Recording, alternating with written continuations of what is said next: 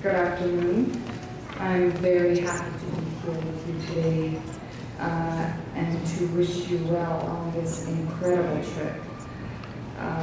But before I begin, I want to ask Joseph Hoyer to please stand up and show your face. Joseph, say hello.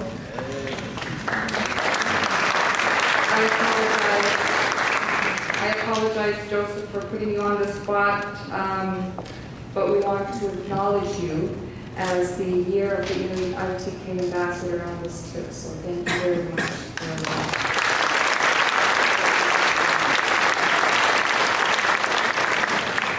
As mentioned, my name is Irwin. I represent Inuit Tapari Kanatami, Canada's national Inuit organization. Our President, Mary Simon, asked me to speak to you on her behalf today.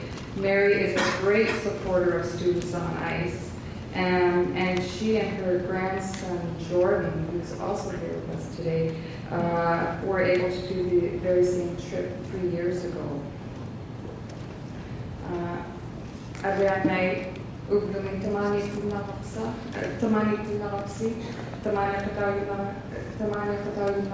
Tau, Ugwa Kugut, Mary Tamani Tunamima. Mary would have loved to be here to speak with you today, but she came down with her flu just yesterday on her way back to Ottawa from Churchill, Manitoba, flying back from the Premier and Aboriginal Leaders meeting. You won't be traveling to Churchill, but you will be stopping off in Mary's home community of Coudre-Nunavik in northern Quebec.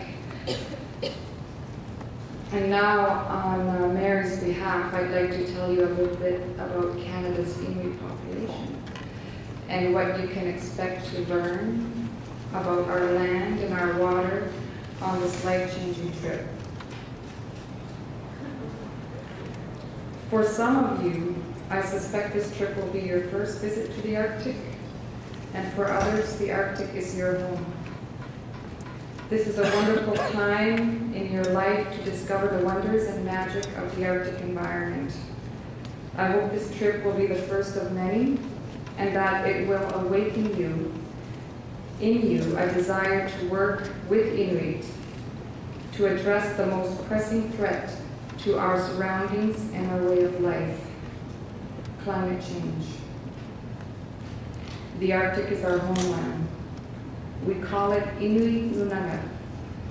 Inuit have developed a culture and language deeply rooted in our physical surroundings.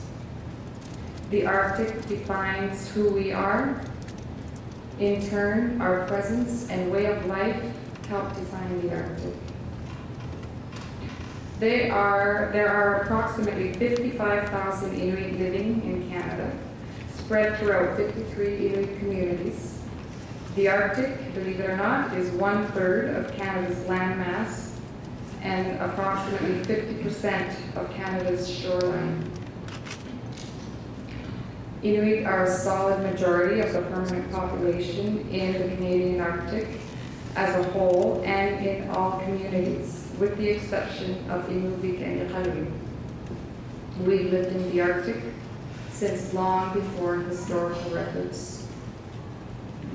Archaeologists are still debating how far back Inuit occupation of the Arctic can be traced, and the complex interconnections among the pre-Dorset, Dorset, and Thule Inuit cultures. All very important stuff, but we know from our own legends that we have been in the Arctic for a very, very long time. As you know, the Arctic is at the center of this climate change crisis. The rate of warming is unprecedented, and it will continue. The Intergovernmental Panel on Climate Change has identified the Arctic as one of the most vulnerable regions of the world. The effects of global warming are being felt on a day-to-day basis in the Arctic.